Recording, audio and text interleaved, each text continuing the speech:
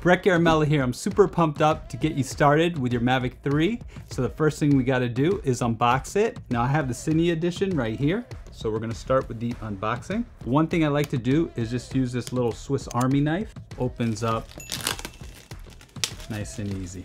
First thing I like to do is to open it up. After opening it, make sure you have all the parts and accessories.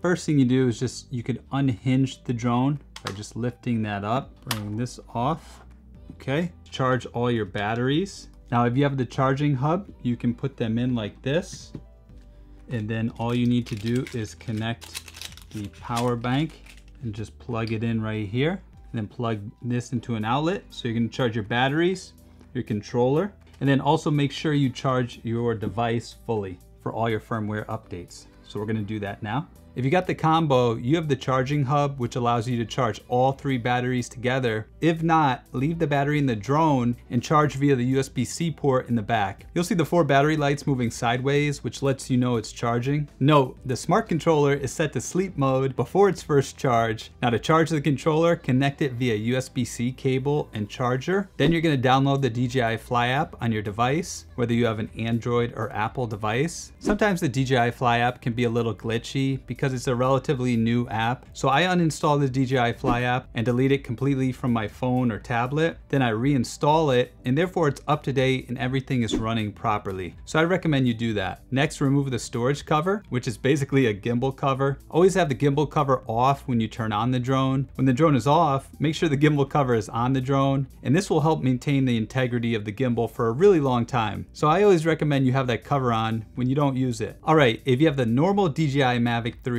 you're gonna open up this cover right here and put in your micro SD card. If you have the Cine version, you don't need a memory card because it automatically stores the footage on the drone's internal solid state drive. Now DJI says the drone can hold up to 512 gigabytes. So I'd recommend carrying 2 256 gigabyte memory micro SD cards, so you always have a backup just in case. Also, if you put all your footage on one memory card and your drone crashes, then you'll lose all your footage. So I like to use 2 memory cards when possible, and make sure you push the memory card in all the way so it's secure. I like to use a small Swiss Army knife to do this, which I use on all my shoots for many small things like this. Links to all this gear is in the video description. Now SanDisk Extreme Pro makes great micro SD cards, and in the description below are my recommended micro SD cards. All right, to turn the battery on, you press it once, and then you press it again immediately and hold it down for a couple seconds and the battery will turn on. You want to do the same thing with the remote controller or smart controller if you have the Cine version. Now before we activate the drone and get into the DJI Fly app, you have to make sure everything is linked. Your drone and controller should be linked together. However, if you crash your drone and get a new drone or use a different controller or something like this, you're gonna have to link them together. So I'm gonna show you how to link your controller to your drone right now. And if you just bought the DJI Mavic 3, you can skip this step and go on to the activation step, which is in the next step after this. To link the aircraft with the remote controller, first make sure the drone is powered on. To do this, press the drone battery once and then a second time for 3 seconds. Then turn on your controller by pressing it twice, holding the power button for 3 seconds on the second press. So now your controller and drone are on. If you have the non-Cine version, connect your controller to your device with a cable, then open the DJI Fly app. Look in the lower right hand corner of the DJI Fly app home screen. If it says connection guide, that means you need to link the drone to the controller. Press connection guide,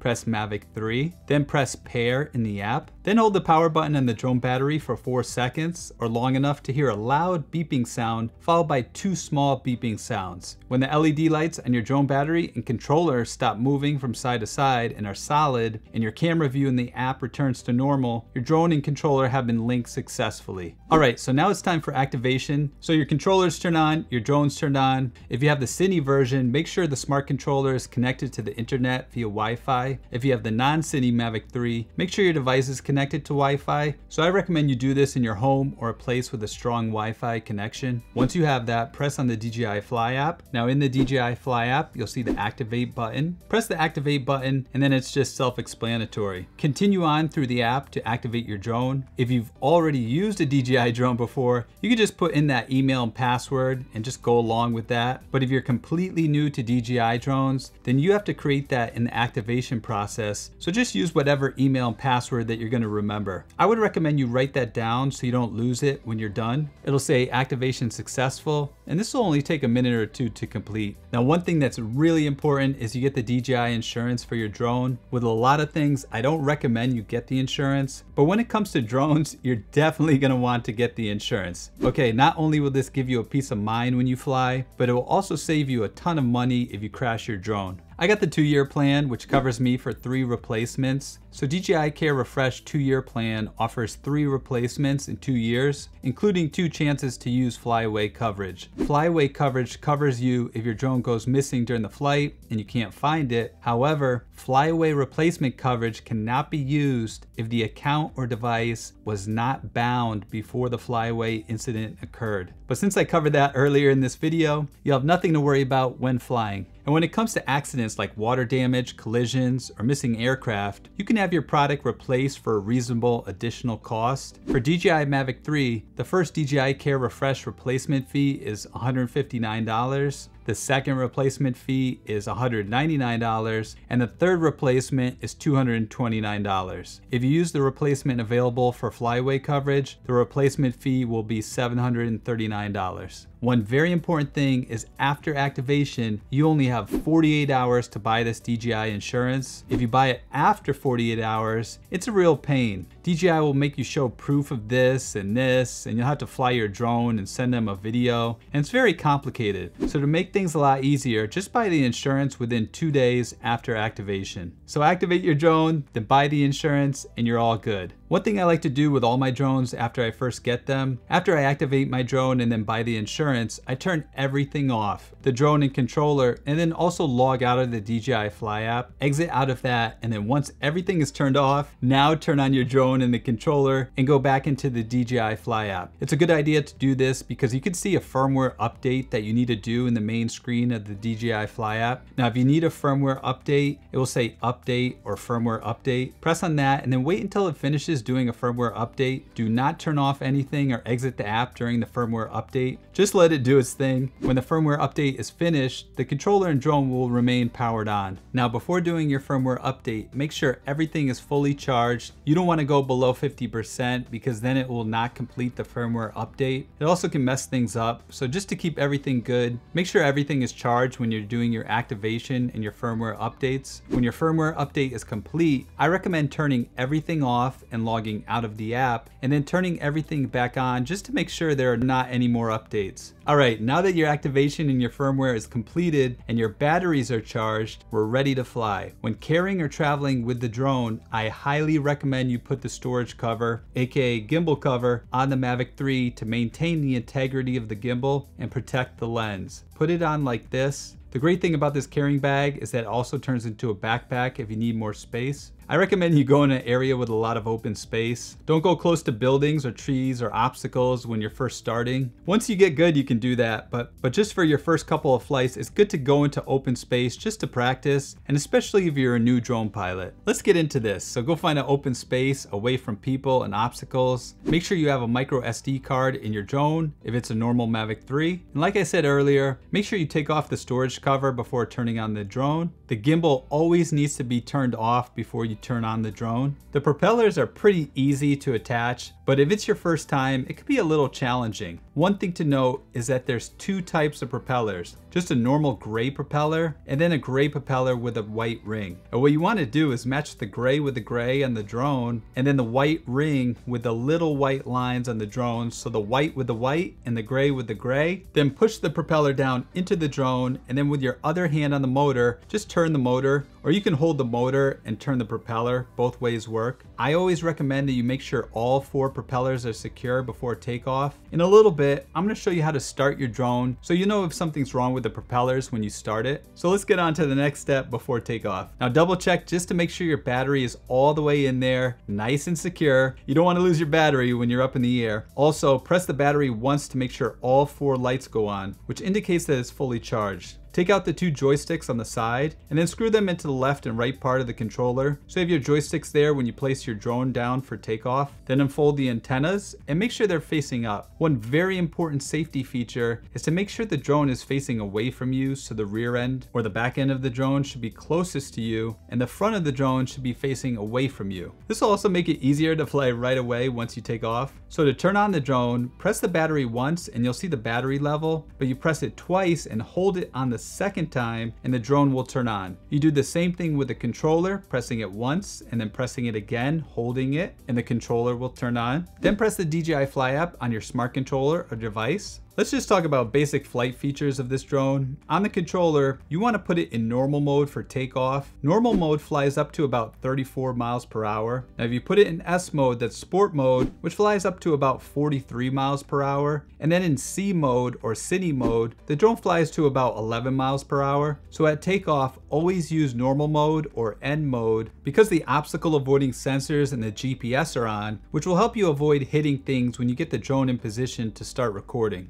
Before takeoff, there are a few necessary things to do. I will go over the most necessary things, but in my DJI Drone Pro course, I show you all the settings in the app to get the most out of this drone. In the DJI Fly app, press Go Fly, then press the 3 dots in the upper right-hand corner. Under the Safety tab, set the max altitude and auto RTH altitude to a height that is higher than all the buildings or obstacles where you're going to fly. This will allow your drone to return to its takeoff point without hitting anything if you press the Return to Home button, also called the RTH button. It's worth noting that the smart controller sticks come already calibrated, but if not, the DJI Fly app will let you know with a red and white notification that pops up on the screen that says RC calibration required. In that case, calibrate the controller sticks by pressing on the 3 dots in the upper right hand corner. Press Control, then scroll down to RC calibration and press that. Then press start. Push the control sticks and rotate the dial to their maximum range several times in all directions. If you have no notifications and your GPS signal is good, it's time for takeoff. Now to start the propellers, press the joysticks down and in at a 45-degree angle simultaneously and the propellers will start. Once the propellers start, you can see if any propellers are loose. They might come off, so just make sure the propellers are fine before you do anything. You don't have to do anything just yet. You can take your thumbs off the controller and just let the propellers turn. Then you're going to want to press the left joystick up to make the drone go up in the air. After the drone takes off about 4 or 5 feet, it will record the return to home point, so you're all set to go out and fly. And you can then always press the return to home button and the drone will return to you. If you have flown DJI drones before in normal mode or N mode, it flies pretty much exactly the same.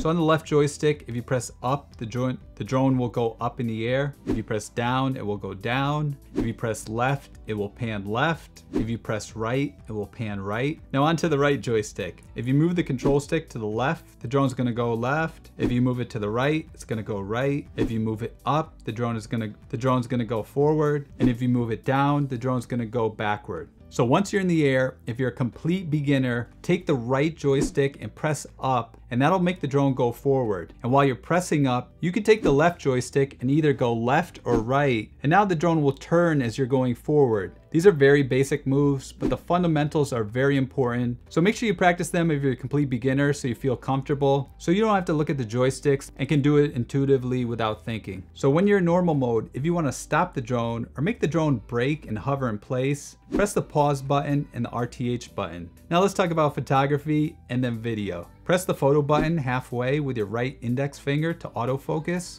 Press it all the way down once to take a photo. Use your right index finger to press the record button to start recording video. Press this button again to stop video recording. Use your left index finger to adjust the gimbal pitch on the dial. Use your right index finger on the dial to adjust the zoom, turning it left and right to zoom in and out. To review your photos and videos, press the little playback button here. You will see 2 tabs on the top that say Aircraft and DJI Fly. The aircraft will be your highest resolution files and your DJI Fly will be your low resolution files. which I consider backups if anything happens to your memory card or solid state drive. I recommend downloading your footage from your memory card or solid state drive onto an external hard drive when you get home. To make the drone automatically come home, press the RTH button on the controller or hold the RTH button on the DJI Fly app screen. The obstacle avoidance doesn't work in low light or at night, so I wouldn't recommend using the RTH button when flying in low light. Personally, I only recommend using the RTH button if it's absolutely necessary, and I explain the best way to return your drone home in my free DJI drone webinar, which you can watch by clicking on the link below in the video description. When landing the drone, hold down the left control stick until the propellers stop. For the Mavic 3, let me go over a few of the most important features. Let's start with autofocus. By default, the Mavic 3 will autofocus, also called AF, and you can tap the AF button to switch to MF, tap it again to go back to autofocus. In manual focus or MF, you drag your finger up and down to adjust the focus. Let's talk about exposure using AE or auto exposure. In auto settings, using AF or autofocus mode, tap the screen and a yellow box will appear showing you where the focus is. This is a small yellow sun icon next to this box, which you can drag up and down with your finger to adjust the exposure. Once you have the exposure the way you want it, tap inside the box and the exposure will stay locked as it is. You can change this by tapping on another area of the screen or adjusting the settings in the lower right hand corner of the DJI Fly app. DJI has a feature called Explore Mode, which allows you to use the second smaller camera, allowing you to zoom in and out. You can enter this Explore Mode by tapping on the binoculars on the DJI Fly app screen. You will then see a 1x underneath the binoculars. There are many ways to zoom in and out. The first way is to press the 1x button. Every time you press it, it will zoom from 1x to 2x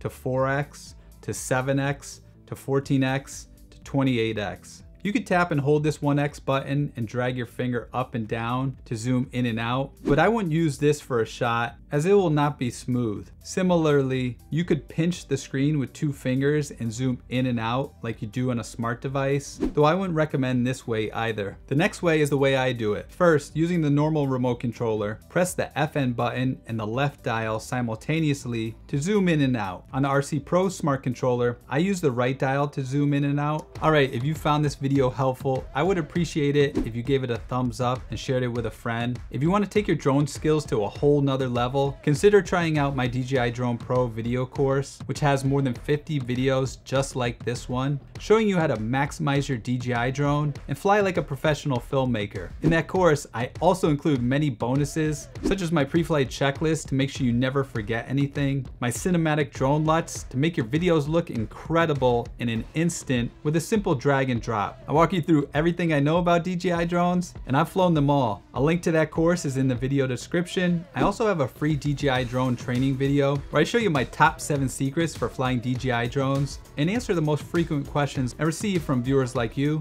You can watch that free video by clicking right up here or in the link below. I appreciate you hanging out with me and wish you an amazing new adventure with your Mavic 3. I'm Brick Aramella, the Drone Pilot Pro, and remember, fly like a pro.